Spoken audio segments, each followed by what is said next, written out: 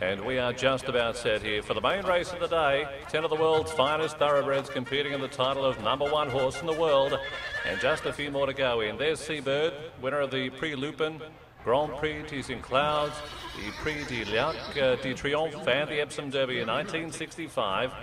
Brigadier Gerard moves in, a horse that won 17 of his 18 races, which included 12 races, now ranked at Group 1 level.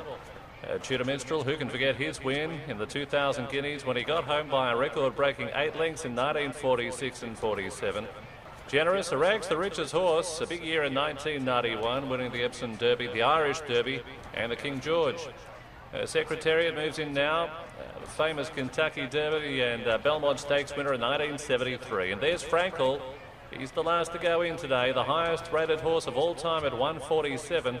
Won the Queen Anne Stakes by 11 lengths in 2011. He'll certainly be close at the finish. They're just about set, lights on. Racing now, and they're off in a fairly good line. Secretariat leads them out as pace setter. Brigadier Gerard sits in behind with Generous. One out, one back in third.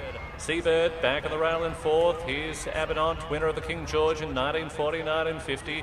Frankel sitting comfortably just in front of Reef and Ribot. Dubai Millenium, winner of the Dubai World Cup amongst many others, 1999 and 2000 is next. And Tudor Minstrel right at the back of the field.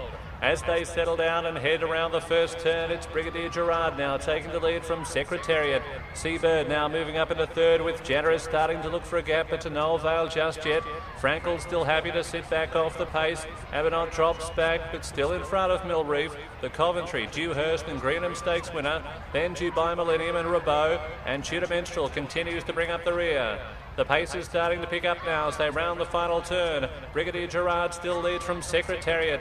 Generous now making a move around the outside, moving into third in front of Seabird. Reef continues to move up with Frankel. Abernant is next. On the outside of him is Ribot and Dubai Millenium. And Tudor Minstrel now 7 lengths from the lead. 400 out now as they come down the straight. On, here comes Frankel. He's 5 wide and moving up. Brigadier Gerard still has a nose in front of Secretariat, and Generous also finding something now. Frankel is still coming and joins the leaders. Seabird is still in it, and Reef ducks in on the inside now, having a last crack. They're right across the track. Brigadier Gerard, Secretariat, Generous and Frankel. Brigadier Gerard, Secretariat, Generous and Frankel as they hit the line. It's Frankel. Frankel has won it. Fight over second and third, but looks to be Brigadier Gerard by a short half head for second, just in front of Generous. Secretariat is fourth. Didn't see that quick finish he was once famous for this time. Then 2 lengths back to Seabird. Reef couldn't catch them. Then a gap back to Ribot and Dubai Millenium.